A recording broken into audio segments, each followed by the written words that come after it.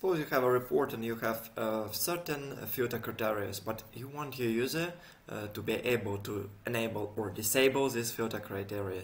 And let's see how to achieve this. It's really easy and fun. So here is my data, and it has 3 columns, nothing special, and I'll create a filter out of this. And I want a filter of all this data where the sum is greater than 500. Okay, now I have this data. I will bring my formula a bit to the right. Next, what I want to achieve, I want to enable or disable this filter, and I also want to add another criteria. Let's say is active equals true, so it will only bring active members which have the sum greater than some certain number, in our case 500.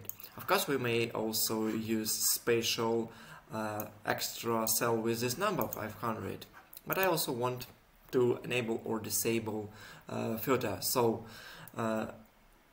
disable active filter. Yeah, disable active. I misspelled it. I guess here I want to also check my spelling.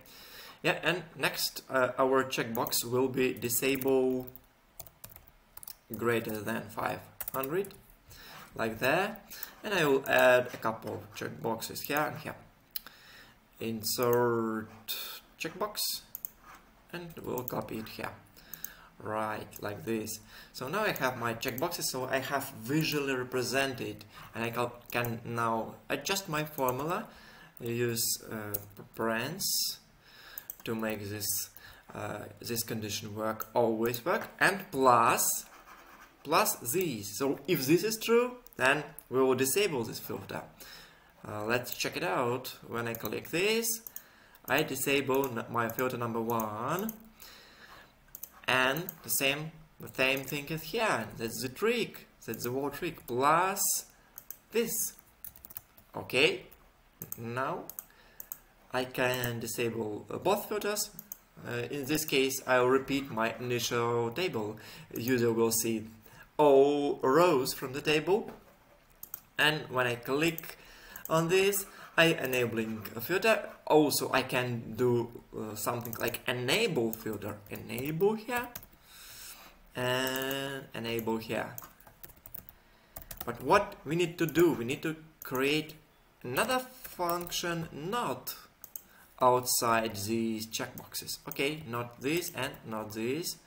Now where these are not clicked, but if I click, I enable filter. So I get vice versa operation.